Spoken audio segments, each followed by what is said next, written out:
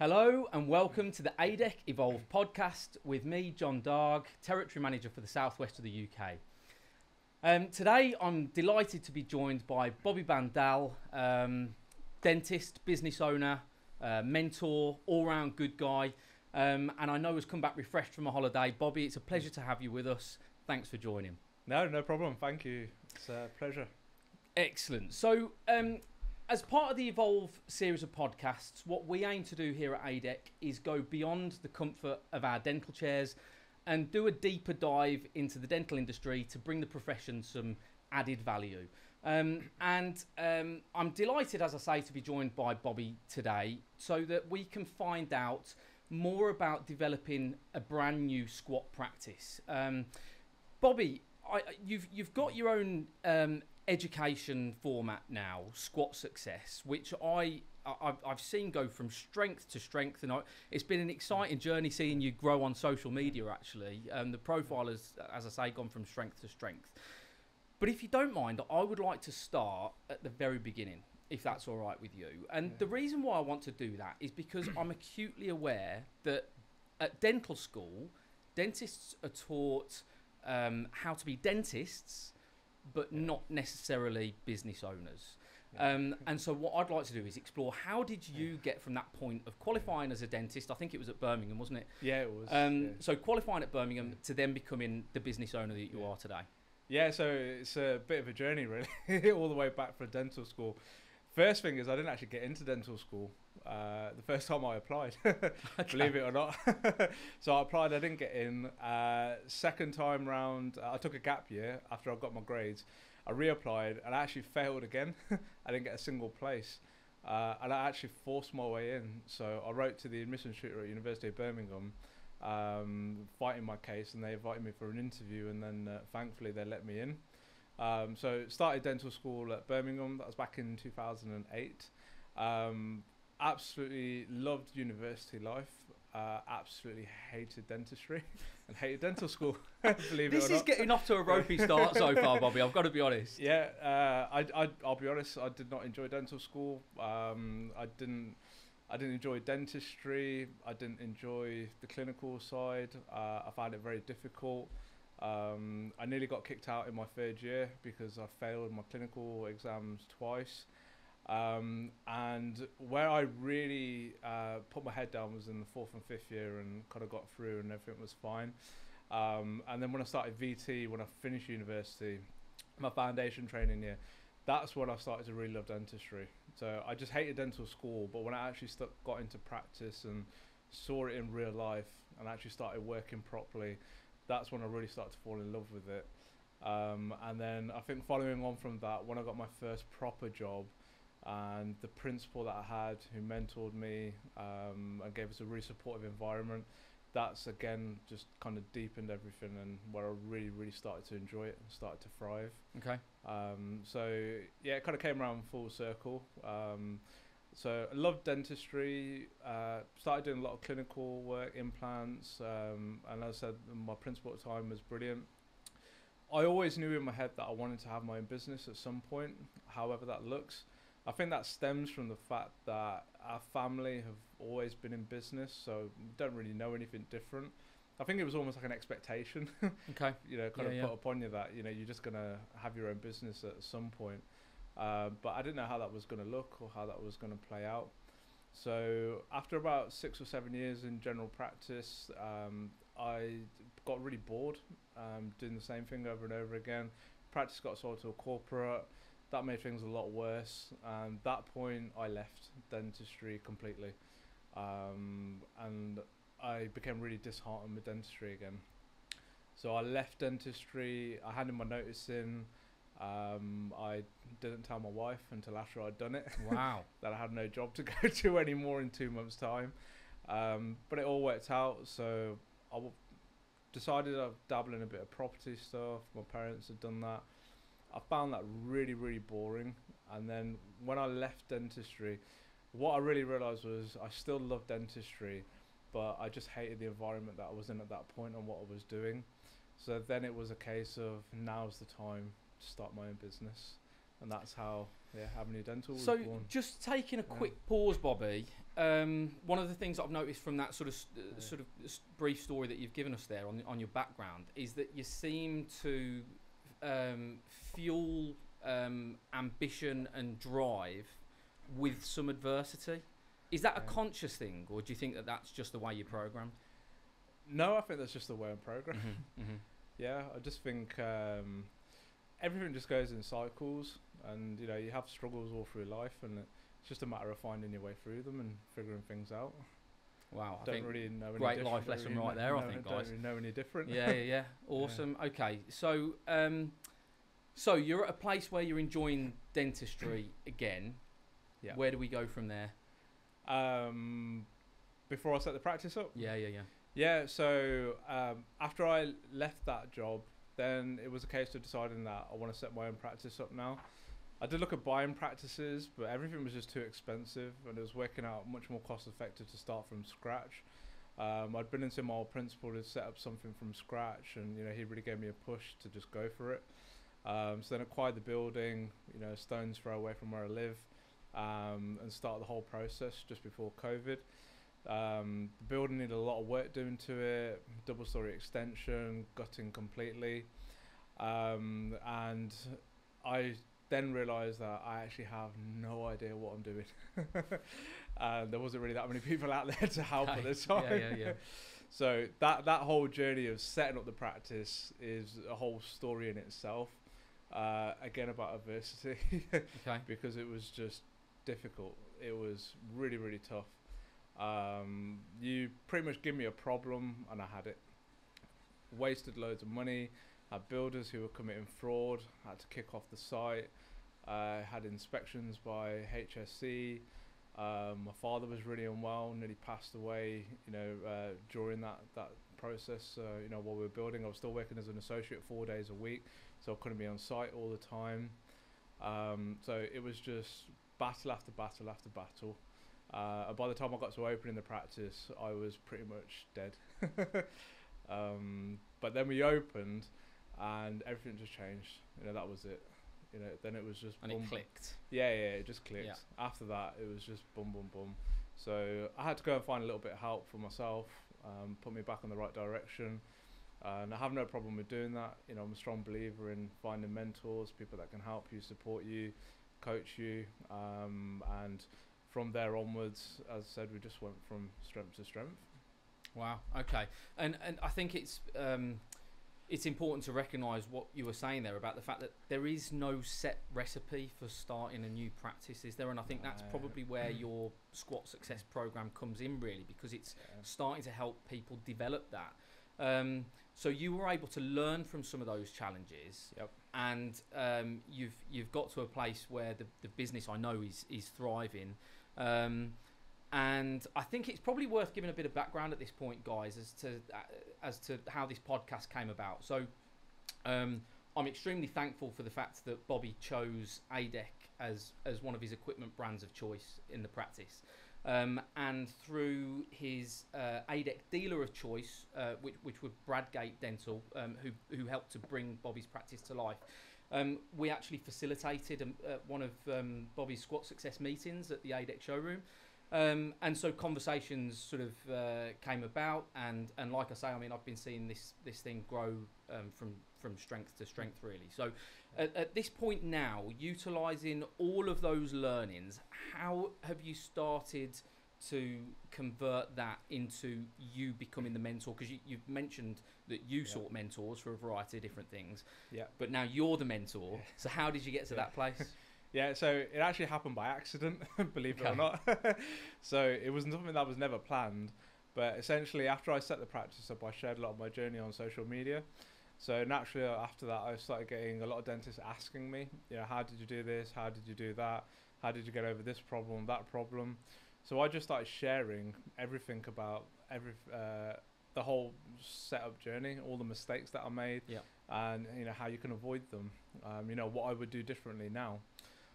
Can I just stop you there? Because I think that's really interesting. That I think I'm not sure a lot of people would be that open about sort of mistakes that have been made and stuff, Yeah. whereas you're actually using that to help other people avoid them. Yeah, so I think one of the biggest things in dentistry is people don't like talking about their failures. It's a massive thing, and why not?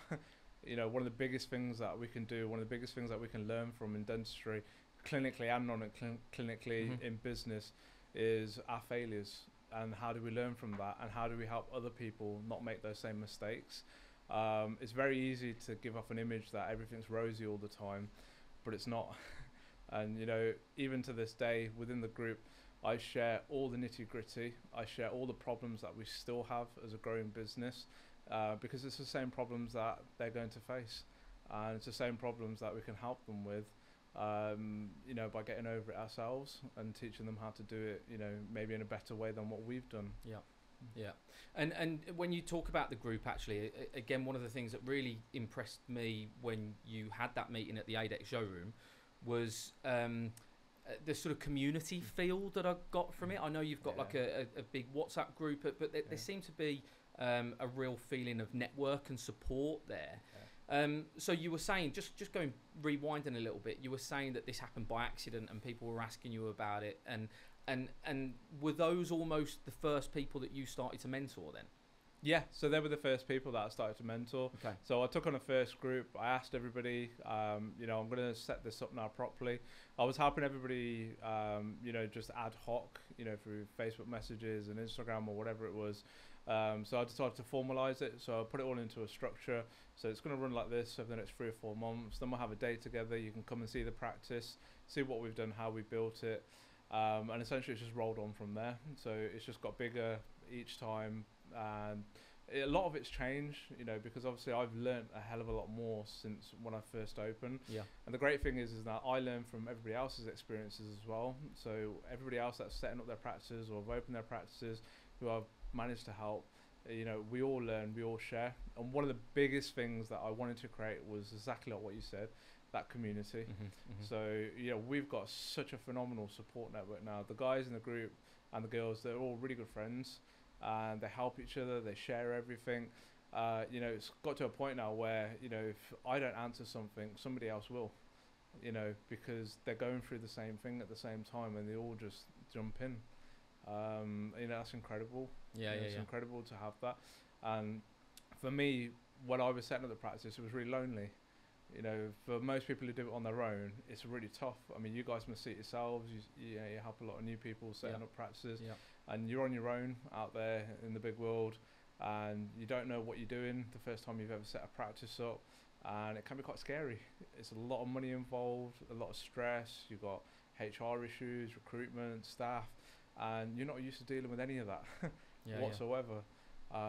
But now, we have a group of people who are all doing the same thing, all sharing, all learning, all growing, and it's just great to have that support network. If I look back and if I wish I could have had that, when I was setting up, and I wouldn't have had to go through all the hardship that I went through.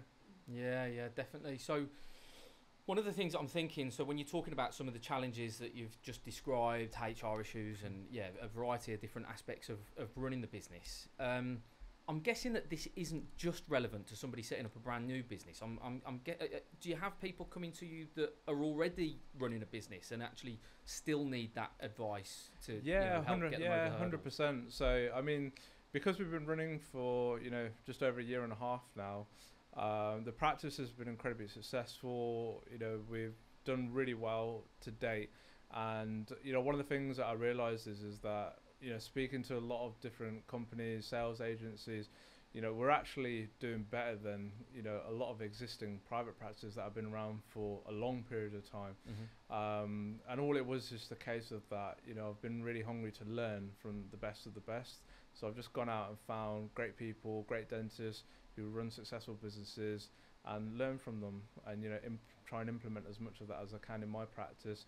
But at the same time, there's a lot of dentists now who are starting to ask for help, who've either set up squats, but they're struggling, so they're not doing very well, and they don't know how to turn it around, or practices that have been around for a little while, but they just can't seem to bump things up to that next level. So how do you package all of that knowledge and information, which you've obviously collated from all of these different mentors that you've had experience with? How do you package that and formulate it as can we call it a course? Yeah, it's a course stroke mentorship. Yeah? Okay. So it's a blend. So it's not just a course as such, So it lasts over a period of 6 months, as a minimum. Setting up a practice is not a straightforward process. It takes time. By the time you find a location, get a lease, whatever it is, it's a whole process. It takes anything from 6 to 12 months, as a minimum. But the way it works essentially is, the way I designed it is to take out the overwhelm.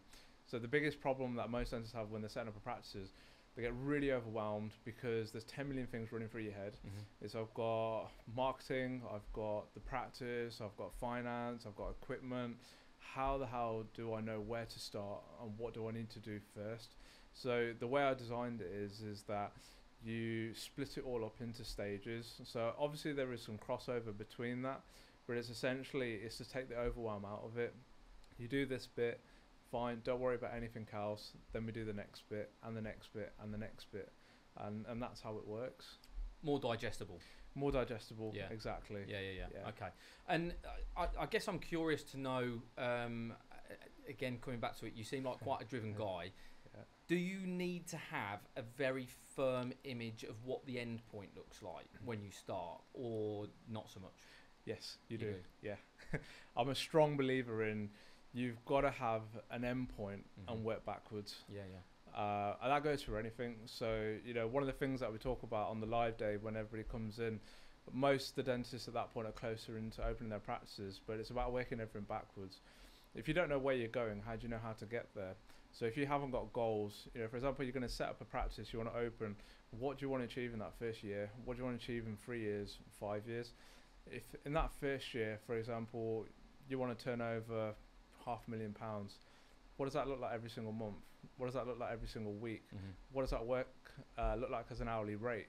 Then what do you know to set your fees as, based upon that?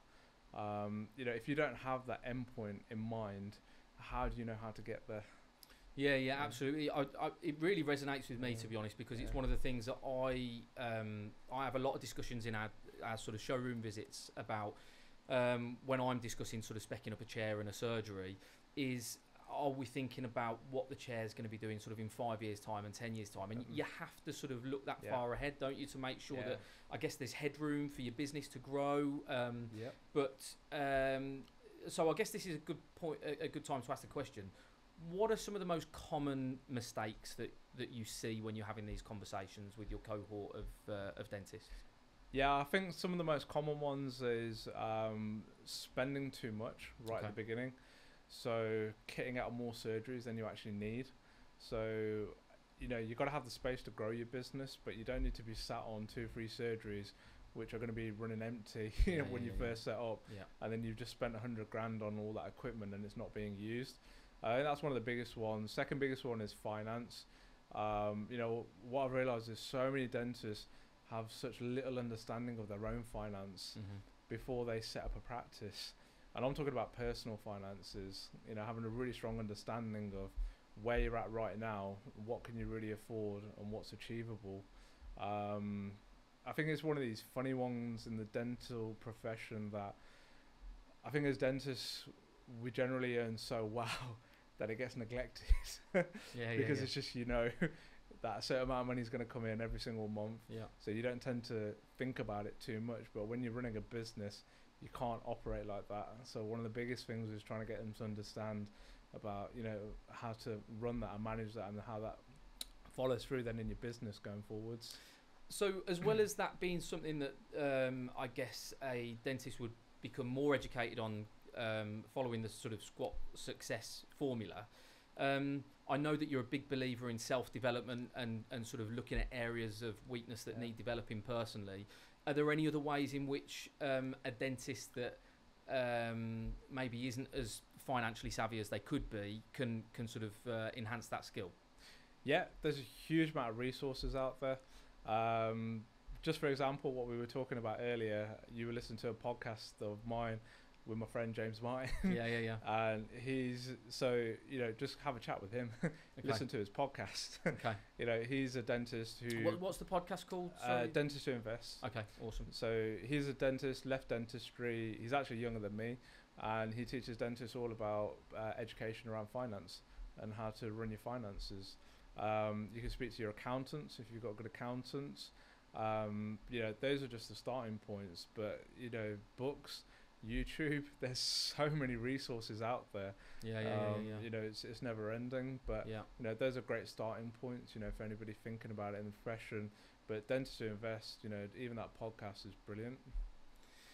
Yeah, I think this is probably an area that I'd like to explore more, really, is in terms of sort of leaning on external resources, because you highlighted a moment ago that it can be quite a lonely place to be sort of setting up a new business on your own. But there are a lot of resources, and there are a lot of, like you were describing about mentors, there's a lot of people out there that are willing to help, aren't there? Yeah, are there any other areas that a dentist thinking of setting up a squat practice should be exploring for that sort of help and assistance?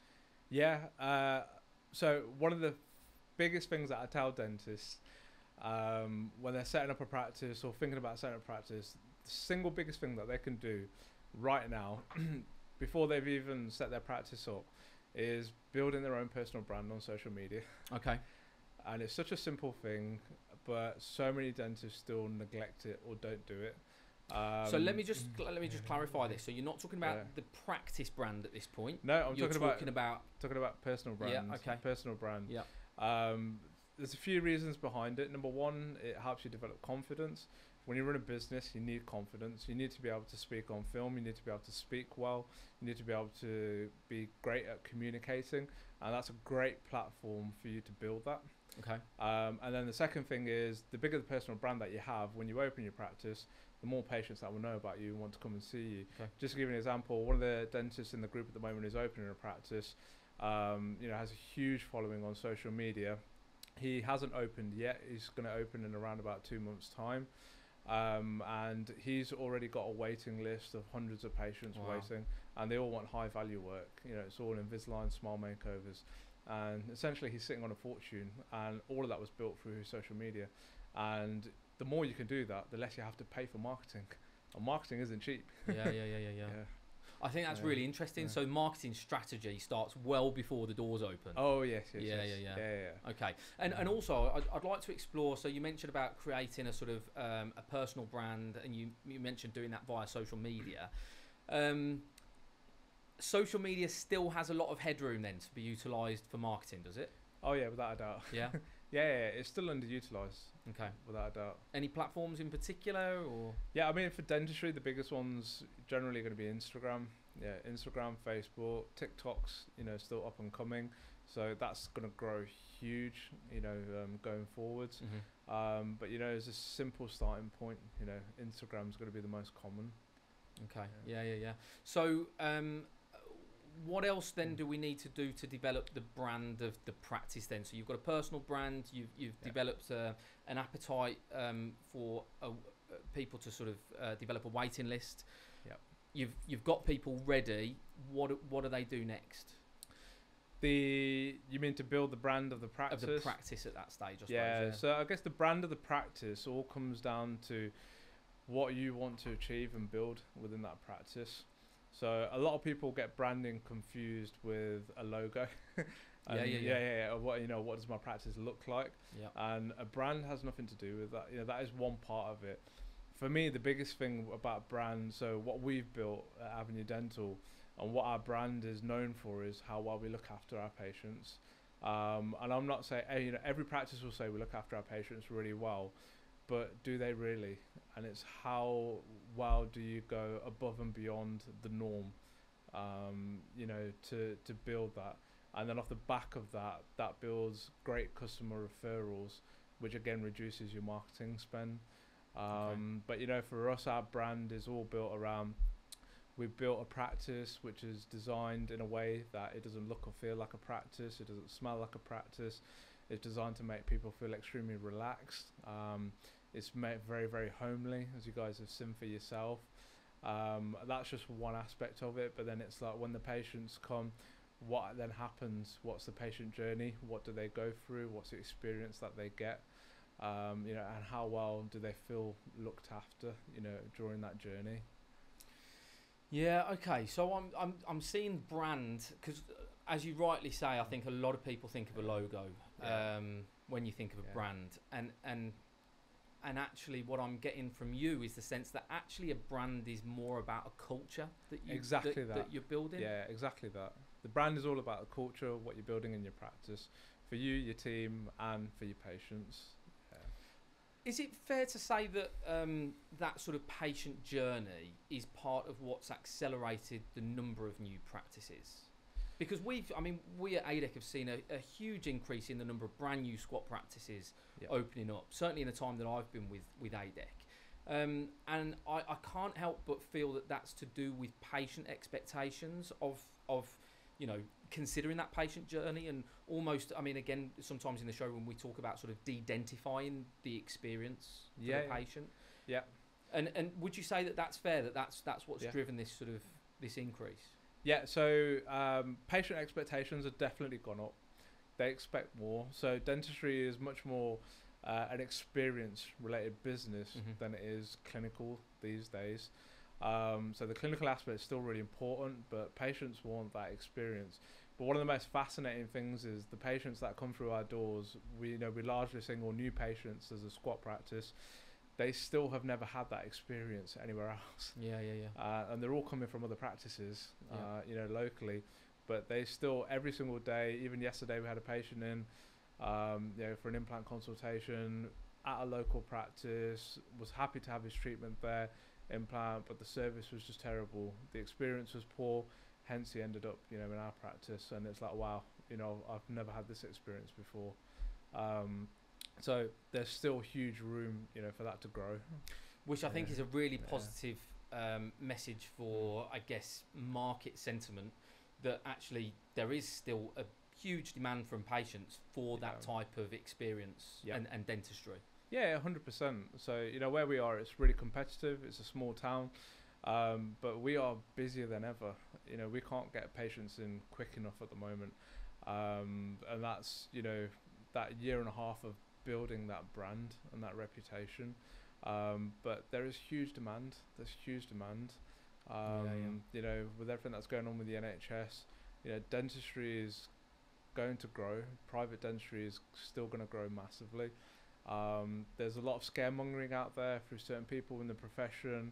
You know, profits are reducing, turnover's going down. We're not seeing that whatsoever.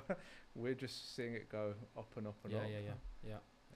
Okay, guys, so I said at the very beginning that I thought we'd probably be able to talk for hours, and we quite literally did. So what we're going to do is we're going to cut here, we're going to take a break, and we're going to look forward to welcoming you back for part 2.